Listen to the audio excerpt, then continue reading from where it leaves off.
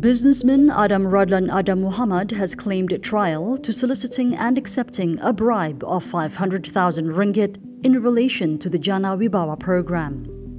Adam Radlan is alleged to have solicited a bribe from Jusoh Mamat, Managing Director of MIE Infrastructure and Energy Sdn Bhd, as a kickback for the company to obtain a letter of agreement for a project under Jana Wibawa and for accepting a 500,000 ringgit bribe from the latter for the company to obtain a road construction project.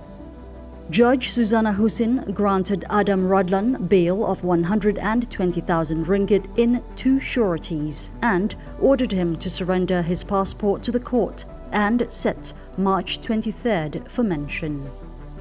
Earlier, Bersatu Information Chief Wan Saiful Wan Jan claimed trial to soliciting an undisclosed amount and accepting 6.9 million ringgit in bribes in relation to Jana Wibawa.